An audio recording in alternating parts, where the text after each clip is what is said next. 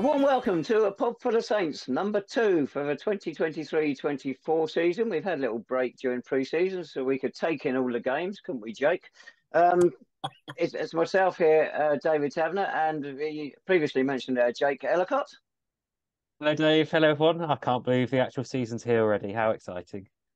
It is. I hope you can contain your excitement too. Lee Wood. Yes. Is it excitement? Is it wind? Who knows? Let's find out. How you doing, boys? You okay?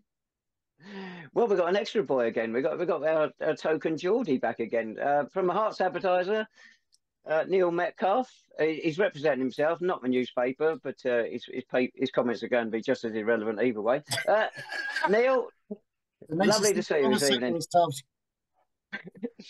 as we mean to go on. Right, we've got 5 games to look back on in theory, pre-season games. I don't think too many of you got to many of these games.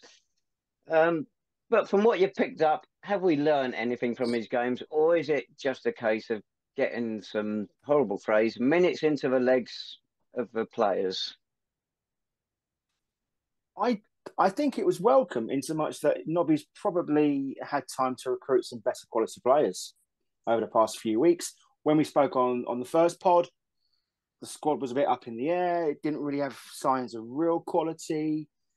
But, you know, we've had some acquisitions over the course of the last week or sort of 10 days. And I feel I'm in a better place now, really. I'm a bit more confident in the squad that is assembled. So in terms of that aspect, certainly. Performances, listen, we've all watched enough games to know we can't really sort of take too much out of pre-season.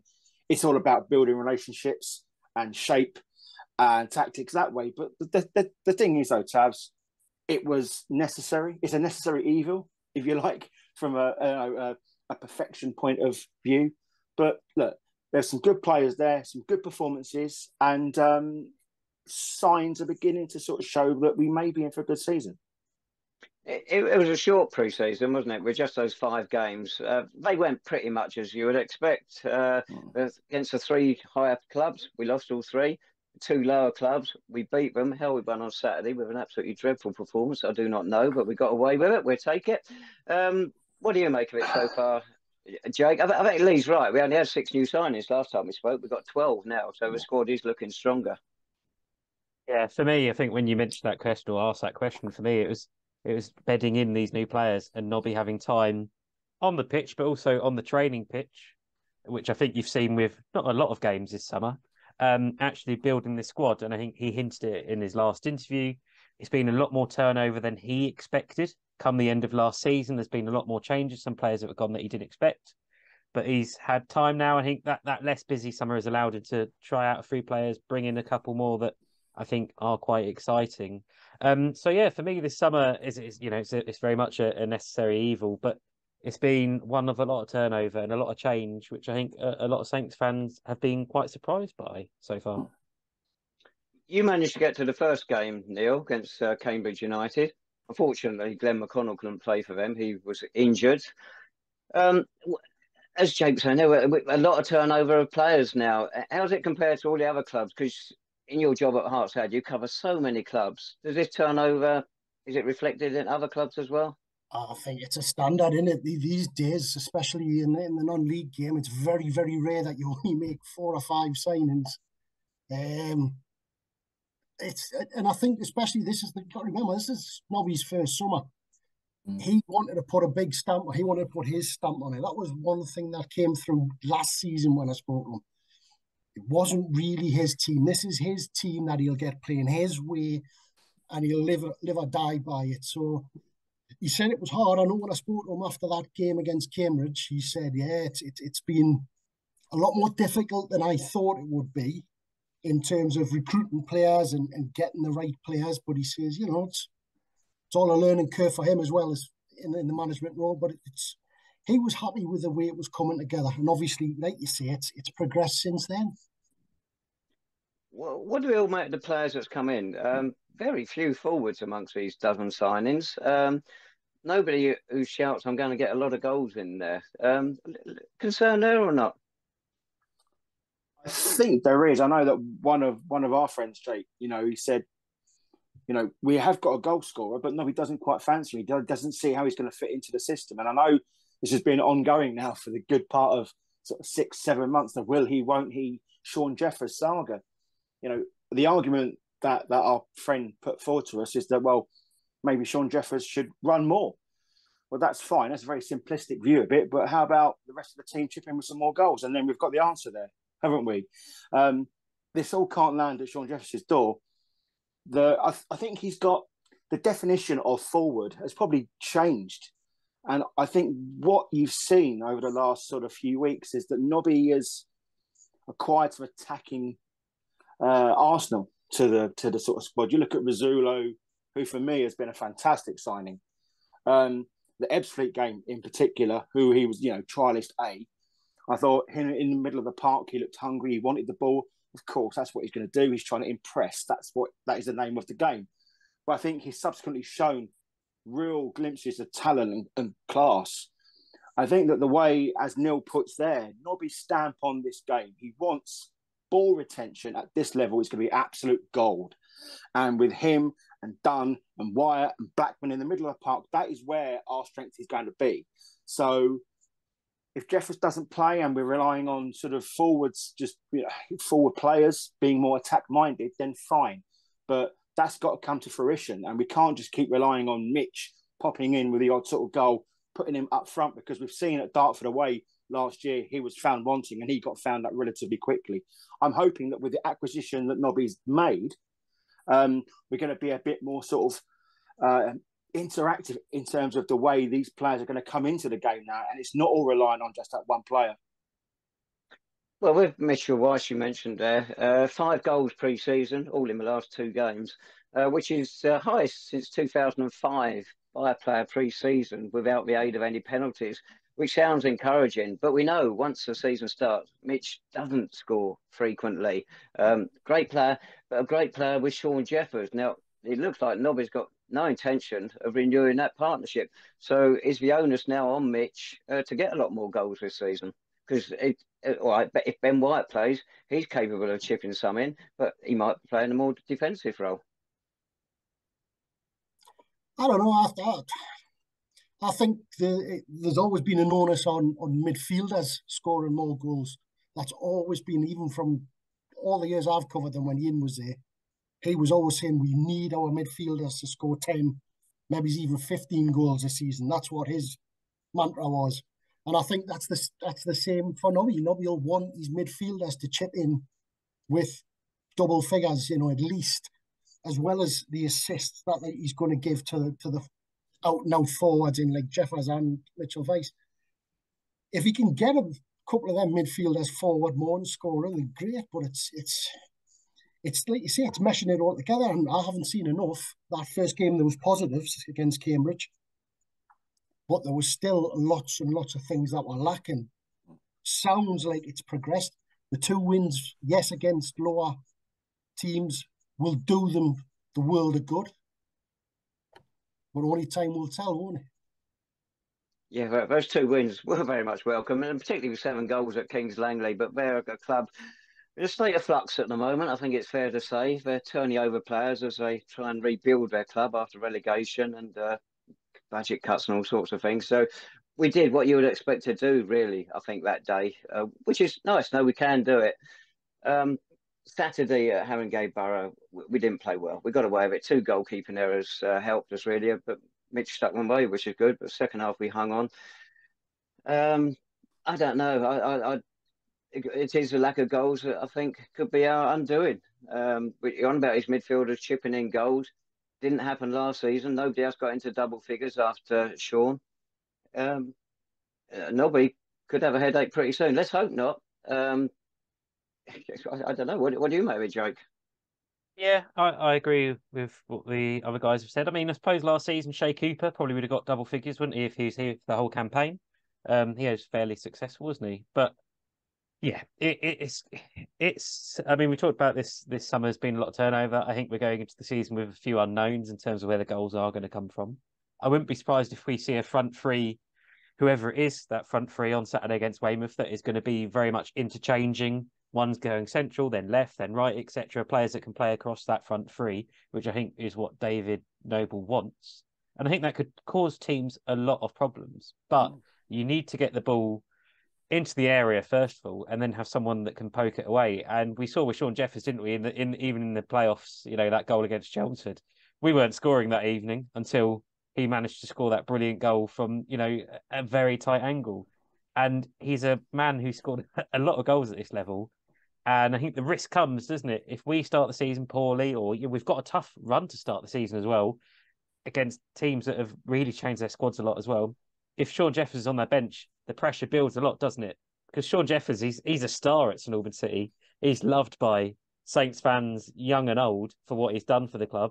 And that pressure will build if those goals don't come from elsewhere. If they do, not a problem. But it just leaves David Noble that little bit of risk there, doesn't it?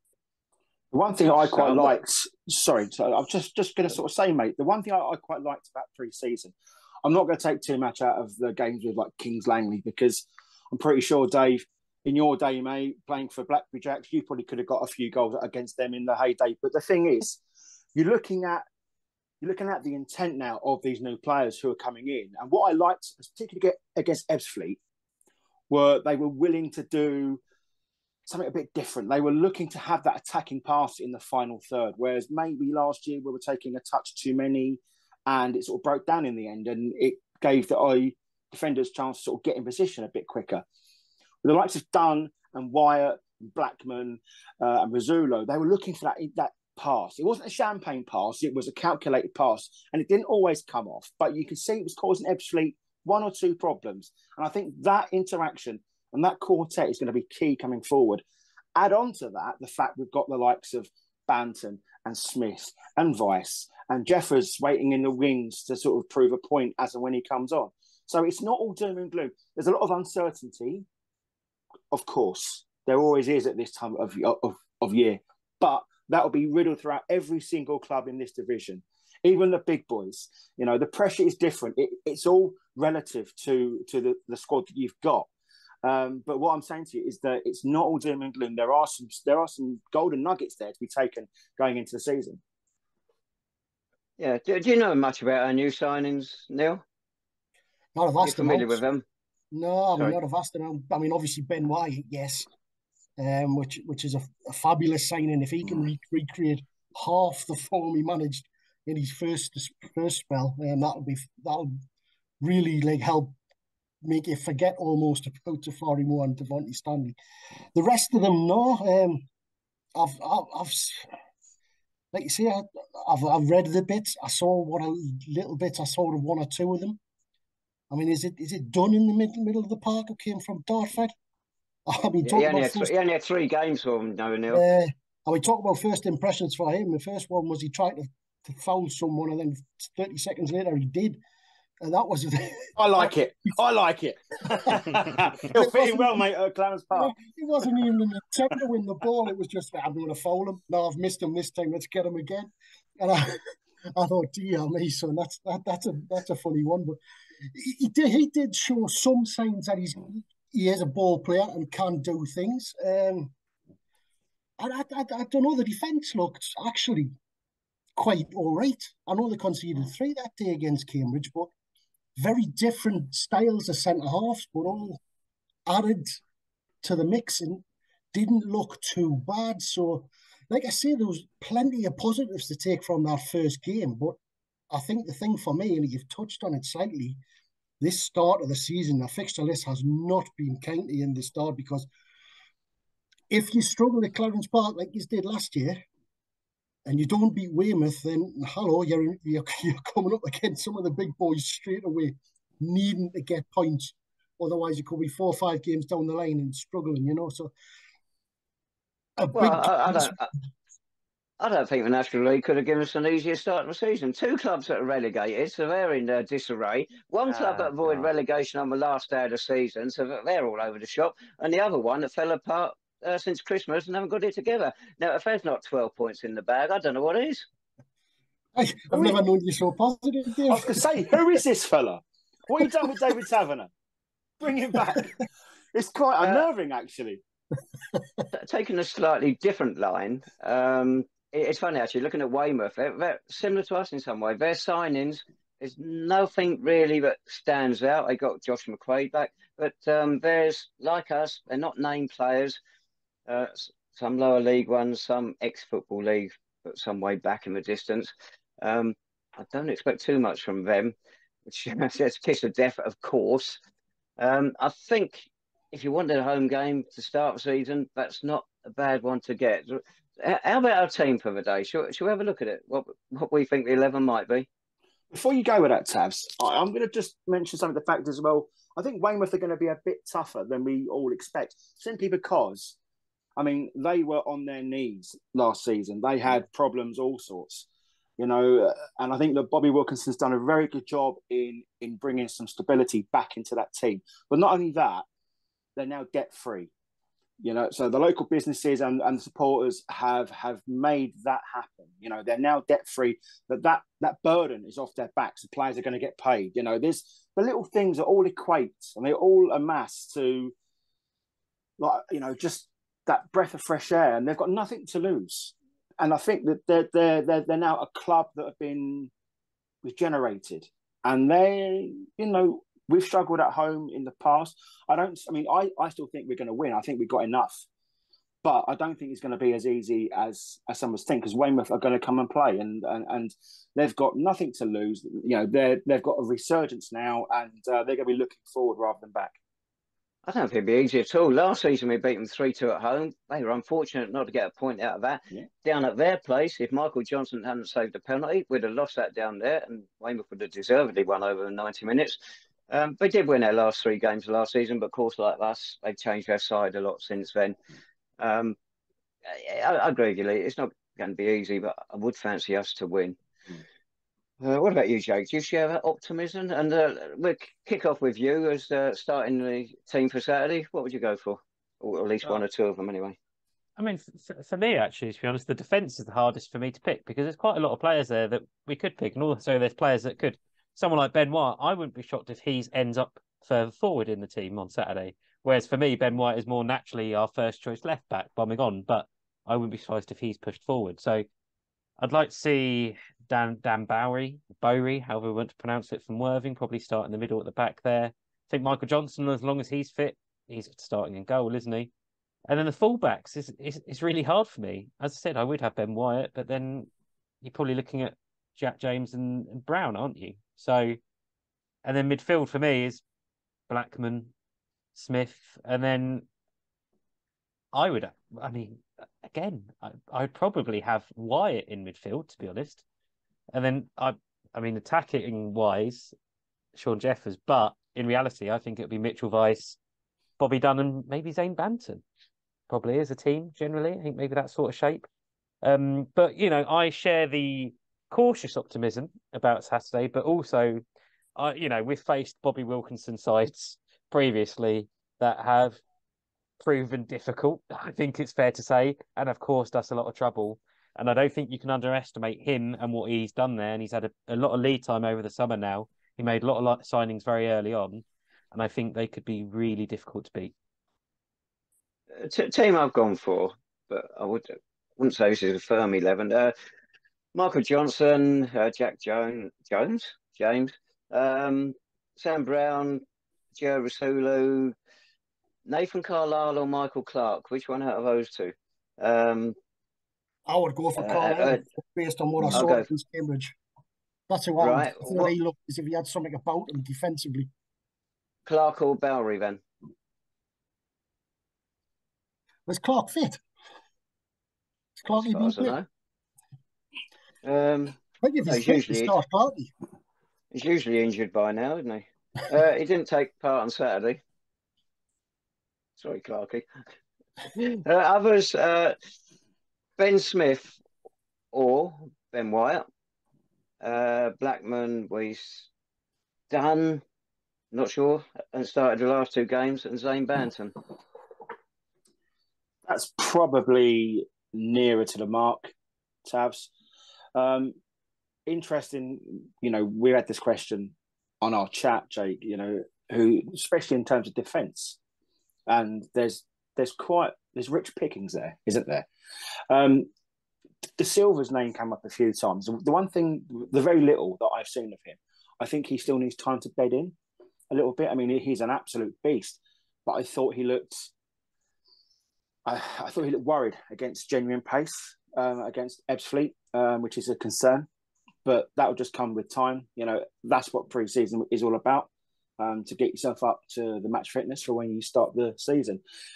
Wyatt, yeah, I mean, if you cast your mind back, Ben Wyatt played more on the left-hand side of midfield when he was here the first time around, and he won Player of the Month for the first, I think, 3 months.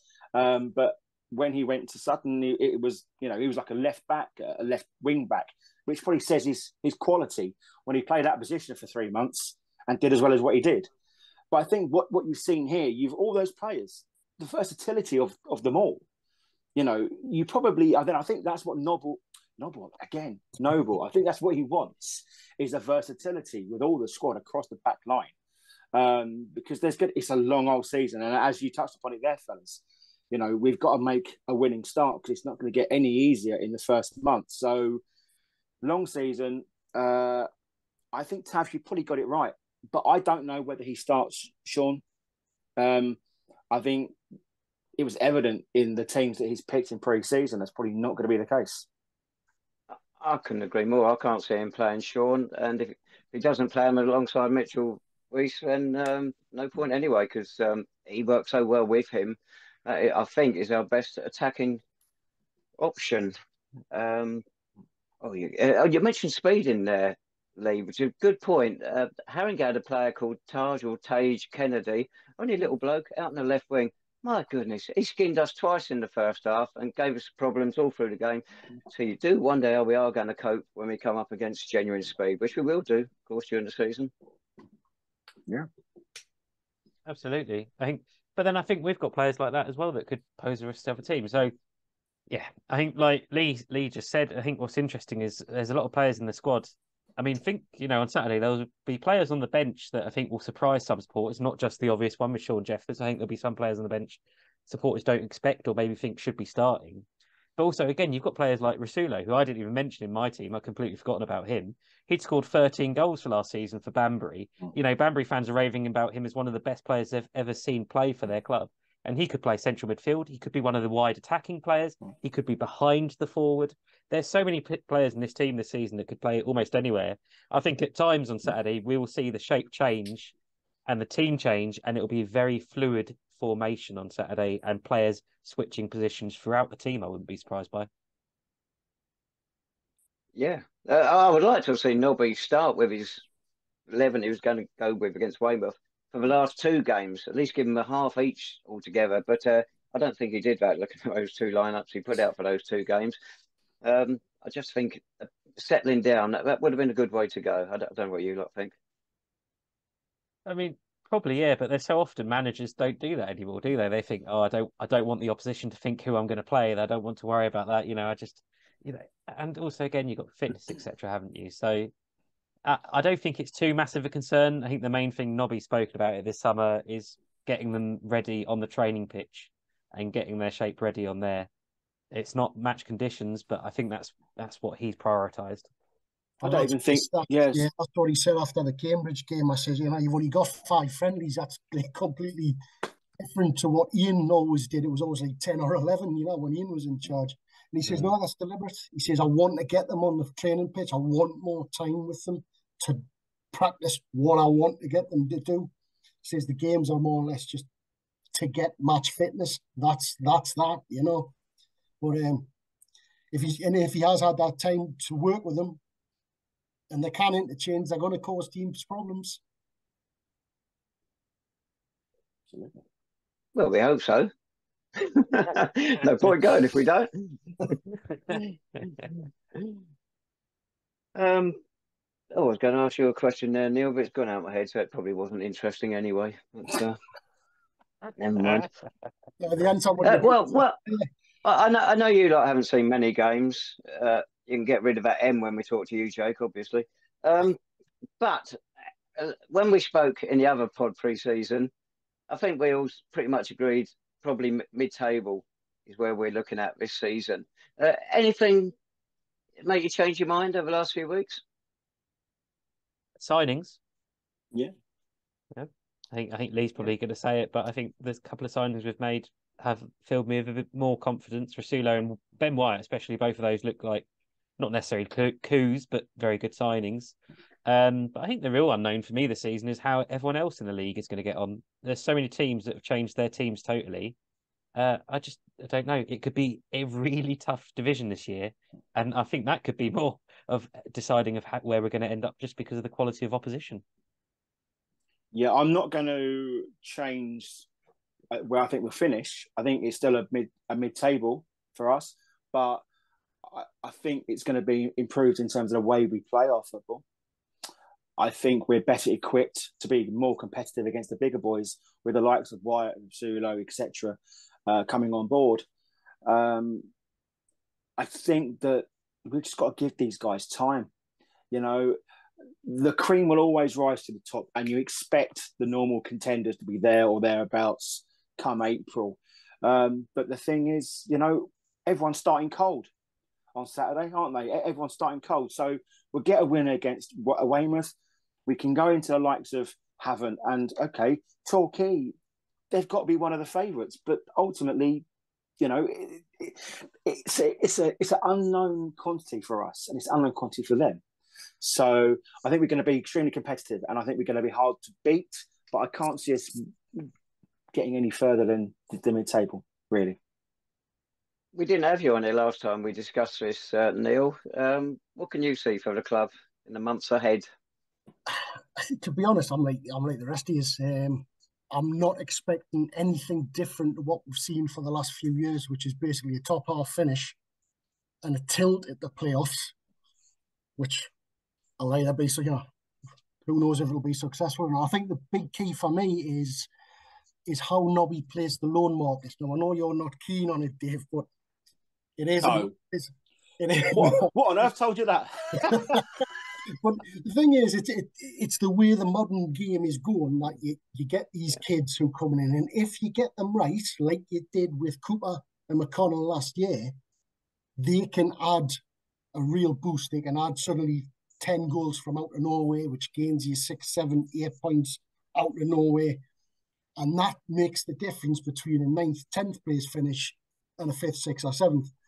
So, I mean, that's not going to come, though, until after the transfer window, and potentially not till the very end of the season, till January and beyond. I think like the rest of you, it's completely up in the air. Everyone, you don't know. You expect Torquay to be up there. You expect Yeovil to be up there. Whether they will or not, you know, who knows? I mean, I think they'll potentially struggle. Didn't Torquay, when they went up the last time, start really slowly and then came with a charge once they got the head round it? These are the things which makes it fun at this point of the year. But, you know, it's still all unknown. Yeah, looking at that start, I know I said earlier about 12 points in the bag, but it is pretty tough, isn't it? It's Yeovil, Yeovil the following Saturday, Havant at Waterlooville on the Wednesday, then Torquay at home on the Saturday, and then Taunton away. Well, the second half of last season, they weren't good at home, but first half they were. And then we've got Bath, Welling, have got new management. It really is. It shows what a tough league it looks like being this season. And if we don't get off to a good start against Weymouth, we could have some catching up to do straight away. So we've got to go into it, be positive, and get that win. Well, the alternative is obviously if you win it, then you're going to the likes of Torquay and Yeovil, who might struggle early on, like last time. And if you suddenly get wins or points against them, then the confidence that generates in the team and on the terraces could suck 2 points, 3 points extra in the next few games. So it could work in your favour a win. But it's arguably the biggest game. The Weymouth game is the biggest one you're going to have for August. That's a good way of looking at it. I think that win is hugely important on Saturday. When was it? About 2005-06, we lost only 2 games and ended up getting promoted. We might have to do it again this season. Right, and what else we got? Anything else you want to chuck in? This is Lee? going well. Yeah, so just a quick word. I went down to Clarence Park on Sunday to watch the first women's game at the venue. I was quite impressed, to be honest. Obviously, it made for some good viewing. The weather was an absolute bastard, so I think that sort of put a few people off. One thing I would say, obviously, the ladies' team were formerly Coney Heath ladies' team, and we've just sort of like we've remerged them and remarketed them all. But I thought that gave us a good platform because obviously all the girls have played together already. It was a really good atmosphere, despite the fact there's only a couple of hundred in the ground, and the football was decent. Tabs, it really, really was, and you know, it was just a different crowd down there. I took my girls down there. They had a great time, you know, and I think this women's team is going to be a vitally important and much welcome aspect to the club overall. And I wish it every success. And I think if the weather wasn't so bad, I thought we would have definitely got somewhere near the 400 that the club claimed were there in the first place. But it was really, really good. Good focus, good intent, good football, good vibes all around. And yeah, I look forward to watching some more games down there.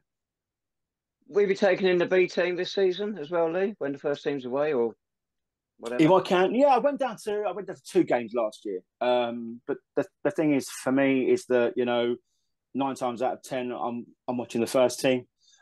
If there's a free midweek, then I will try and get down there. But the thing is, this is it now, though, isn't it? There's so many different types of football on offer for the people to watch. So it's really good. It's a good introduction for those supporters or those residents of St Albans who wouldn't normally come and watch us. There were people down there who have said on social media they were down there for the first time on Sunday. There was a very heavy sort of female presence on the terraces, as you would expect. But you know what? It was really good, and there's lots of positives, and there wasn't any of this sort of like silliness, sort of comments, dated comments about women's football that you might have heard a few years ago. Everyone there who went was really positive about it. And I think it is going to hold the club in good light. Will you be going to all Jake this season and to the B team as well? Definitely to the women's games because they're often on Sundays, aren't they? I think actually the whole season's on Sundays, so I'll definitely try and pop down for a few. And as Lee says, I think it's really, really good. The team look good, and they've got, you know, I think, who will be a very good coach / manager in Sam Mardle, who's been part of this club and the youth setup for many, many years. I think he's quite an important figure in sort of local youth football previously. I think he's going to do a great job with the women's team. The B team, it's difficult because we're at the away games, aren't we? So maybe less so the B team. Interestingly, the B team haven't really had much coverage over the summer, have they? Sort of not much of a mention. So be interested to see how they get on. There's been a lot of changes for them over the last year and a half, 2 years. Hopefully they keep plugging on, keep producing products and allowing players to progress through, like Ben Smith, I think has been a really good, again, product of the B team and the reserve squad. So, but yeah, like Lee says, almost too much football these days. I can't fit it all in. No, there's no such thing. Neil, I've got a question, mate, for you. Do you think, now the fact that the director of football has moved on to pastures new, there was a very heavy emphasis this time last year on promoting from within and all these talented youth and using the B team platform to do that. Now that hasn't sort of materialised, do you think there's still a need for Nobby to look a bit lower within his own ranks to sort of get the players he needs? I don't think it harms having that B team there. I mean, they play at such a level that you're not paying them, or it'll be buttons that you're paying them. So the cost wise comes from the ground and the the electricity for the lights, and that's where the cost thing comes from. From a playing point of view, though, having these kids available. I mean, I think the only one that looks like he might try and break through this year is Gautier at the back. He looks to be the one, but there's one or two others I think who were around for the Cambridge game who I hadn't heard of, but were there and are learning. And if you do, the point is with a B team or a reserves, I call it what you want, is about trying to unearth this star, isn't it? Who might come in and do a little bit for you and then head off. to pastures new and make a bit of cash for the club. It's interesting, Neil. You're right. Because some of the B team players last year were knocking on the first team door in the County Cup games, predominantly. No real sign of this year. George Morell's gone out on loan to Cheshunt, which won't do him any harm. You wouldn't have thought if you can get a game or two there. But there don't seem to be any others knocking on the door at the moment. It seems to be that generation that was, the Lancashires and the Dawsons that came through. That's now moved on. That's now 19, 20 and heading away. So you're waiting for this next lot who would have... It's not like in a league club where you've got sort of second-year scholars and first-year scholars. You've basically got a team, and then they ship out, and then in come the next lot, and you get 2 years with them to lift them up to upper level. So, yeah, I wouldn't expect too many to come through into the first team, but you have got, as well as the Senior Cup this year, the County Cup, you've got the Charity Cup back. So there's a game there for them to learn. If they do need to go out on loan, it won't harm them to get that bit senior football, like a step 3 or a step 4 club. So, yeah, I've got no problems with keeping them around. I think the one problem that I could see happening this year for you is with 3 teams, how's the pitch going to hold up? Which, everyone always says, St Albans has got one of the best pitches in non-league. Well, that might have been the case a few years ago, but they've been fighting the battle against it for the last couple of years with sort of... I tell you what, King's Landry's pitch didn't half look good, Neil. It really did. So if they got nothing else right this season, they got that going right. Yeah. I mean, if you look at last season, but if you've got 3 games, 3 teams playing on it week in, week out, so at least 2 matches a week or every other week, and it gets a bit wet around November, December, which we know it does. It's wet in June, mate. It's June, July, and August, so it doesn't really matter. Listen, I'm playing it. So, but I've got no problem. But you want your silty football? I just like to slide in and tackle people. So I'm with you, buddy. I'm with you. Hit them where it hurts. Well, here's an oddball one for you. Have you got any hopes for the season on a wider level? What I mean by this is football. Most football nowadays is not that exciting because it's all about keeping possession, get a goal. That's a bonus. I'd like to see football adopt the England cricket team, their attitude. A year ago, up until when Joe Root was still captain and they had the backroom staff, and they went out there with intention, trying not to lose, which is how a lot of football is set up these days now. Now, the England cricket team, they go out to win games. We don't want to go quite as gung-ho as they do, because it doesn't always work. But I would like to see football adopt that attitude again. Go out there with the intention of trying to win games more than just trying to get a point and make sure we don't lose. I think that's always got to be the case, hasn't it? That's where you should be playing the game. It's not true, though, is it? No, it's don't lose half the time is the mantra. But yeah, I mean, we'd all agree with that. If Keegan, when Newcastle, I always remember Keegan was kind of like, let's win 5-4 rather than 1-0. It was, we'll have Pavel Srnicek and goal and 10 up front. That's the way he wants to play it. And now, again, you don't want to go that way, but you want to be known as a bit of an entertaining team because that attracts other people to you, whether it be players or supporters. If you're like in a games with loads of goals or with nice passing football, you're going to get people going, hang on, what they're doing over there.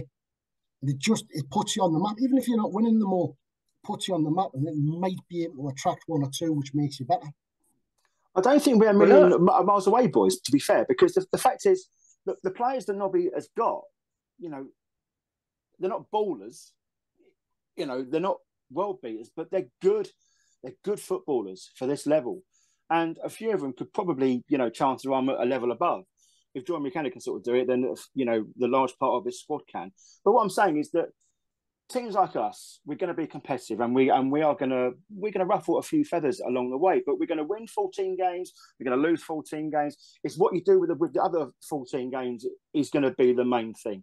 It's going to decide whether we're going to be the higher echelon sort of chasing that playoff berth, or whether we're just sort of quite content with, not content, but whether we are going to find ourselves in a mid-table thing. We had a question, Jake, didn't we, from one of our Norwegian branches? You know, they Kingy basically he wanted to know whether we had any thoughts on why our pitch seems to get narrower and narrower every single season. It doesn't really promote expansive, free-flowing football like you're after there, Tavs. But the thing is, I did a press day with some managers in Sky Bet League One last week, and I managed to sit down with one manager in particular, and just to get a preview of his season and the style of play. And we got onto the topic about 4-4-2 and how no one ever plays 4-4-2 now because the pitches, but the thing is, the one thing he said to me, and admittedly, this doesn't relate to every single club. It's the fact that there's so much pressure now not to lose games. Everyone wants it quite compact. And whilst, yes, we can promote time on the ball and skill on the ball, if you play 4-4-2, you're quite expansive and it leaves gaps. And teams that with better quality players, they're just going to pick holes in you all day long. I think the fact that in terms of City, if you look at the sort of wingers we've had in the past, Jimmy Wing, Matt Han, Scott Oakes, etc., good wingers, genuine God's honest wingers who can take on. And no one, everyone wants to see that, don't they? It's the old days where, Neil, I'm sure back, in Keegan's time, if you think of Gillespie, etc., genuine wingers. But I think the fact is, the matter is, we can't do that now because half of our touchline is half grass, half bar. So the fact of the matter is, you're never going to get that back. So there's too much emphasis on wingers and expansive football, but ultimately, it's results at the end of the day, Tabs, that is going to get. It's going to get Nobby where he needs to be. I mean, it's not going to please everybody, is it? But the thing is, the gung-ho thing, the gung-ho vibe, that has its limitations. That has its limits. And it's all well and good when, it goes well. But when it goes badly, it can go horrendously badly. And you've only got to look at the season under Alan Cochrane. It was gung-ho. It was the Alamo, all attack or nothing. And we were on the wrong end of some pretty big scorelines, mate. And I don't think that... that sort of football translates to this day and age. We're on the right end of a lot of the good ones as well. We ended up in top 6 or 7 because there's no playoffs back then. And was it 177 goals that season, all told? Just phenomenal.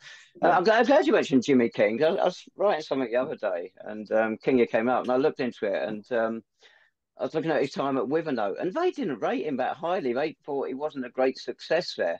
And of course, he comes to us. He's an absolute god, wasn't he? I remember actually going slightly off topic completely, not slightly, completely. We played a couple of games out in France in '92, and Pete Taylor, sadly, no longer with us, and I were talking to Jimmy before the game against Frasier the day before, and Jimmy says, we'd already played one game against a local side, and they were niggly and very sly in what they were doing. He says, you've got to watch out for this. Don't get involved. Just walk away from it. Just play our game. Don't get involved in it. Anyway, 7 minutes into the game, Jimmy kicked somebody up in the air. He never kicked anybody in his life. And after that, the game just went one way. And the referee blew, I think it was 7 minutes early in the end. Oh, the good old days, Tabs, were they? Ah, they were, weren't they? You mentioned another former Saint there, Alan Cochrane. I think we should mention Alan, who's done some brilliant community stuff, as he mentioned in a plug on the podcast we did with him about a year and a half now. You can find on this feed on YouTube. But there's a new documentary out about the work he's doing at Brentford FC and with Brentford Penguins. A brilliant team he's put together, a brilliant effort. I know he's on the one show which I'm sure some Saints fans saw, but I think we just need to congratulate Alan for the work he's doing. It's absolutely brilliant, isn't it? Absolutely. Well done, Alan. And he would happily come back here, I think, sometime this season if we have a gap. Indeed. Right. Shall we have some predictions? Oh, no. I thought we got rid of that, Tab. No. Jake loves making a fool of himself. He's going to go 2-1 anyway. Come on, Jacob. Put him wrong, mate. Let's go 3-0 Saints. Steady on, son. I like a drink as much as the next boy, but 3-0. I'm going to go. I'm going to go 2-0. I'm going to go 2-0. You know, I think we gave a little bit too much on the opening day. They're going to huff and puff, but I think ultimately we got some good players there, and it's their turn to shine on Saturday. Well, we did this with you last time you were on, Neil. It was before the playoffs, and you and I thought it was going to be open stuff, goals are plenty. It turned out we barely had a shot in the 3 games. So I don't think you'll be going 6-all or whatever this time. No. What do you fancy for Saturday? 1s each, 1-1. That's what I was going to go for. Okay. And sort of eventually neither team will pull back from the table and settle for the points. So. Have we all agreed Sean isn't going to start? I can't see it. I can't see it. There we go. We're going to have this conversation every single week for the next 8 months, aren't we, fellas? Oh, dear. Yeah. Oh. One thing I will say is thank you to Sam and to Al, who I had a really good chat with at the women's game on Sunday. Big fan of the pod. Thank you very much for coming up and saying hello. Mrs. Wood was like, what is going on here? You know, people coming up, wishing their best. But for this season, it's all about, this is your podcast. It's podcast of the fans. So anything you'd like us to talk about, anything you'd like us to see on the podcast, email us in, you know, Twitter. Jacob's going to give you all the information now. Make it all about you, make it about the team, and we are going to try and make things bigger and better than ever. Yeah, whether you're from St Albans, Norway, or America, send us your tweets and your thoughts and feelings. And I think, as always, thank you all very much for watching. I think we had brilliant viewing figures on the last one, considering there was no football to talk about. So we really appreciate all your support. And we can't wait for another season of A Podful of Saints, which I'm sure everyone's going to really enjoy. So, yeah. Not everyone. Right, many thanks to you, Neil, for coming on. You might as well just put a mannequin up there next time we get you on that can talk, because we still can't see your face, and we're not complaining. Did you really want to say? Jesus, please don't do that again, Neil. For the love of God, man. No. Right. If all goes well, we actually have a guest booked in for next week, but we might have to change the day, which could change things. But we're hopefully going to have a special guest on next week and try and do a normal show as well, reflecting on the Weymouth game. But thanks for watching. Thanks very much, everyone. Take care. We'll speak to you soon. Bye-bye.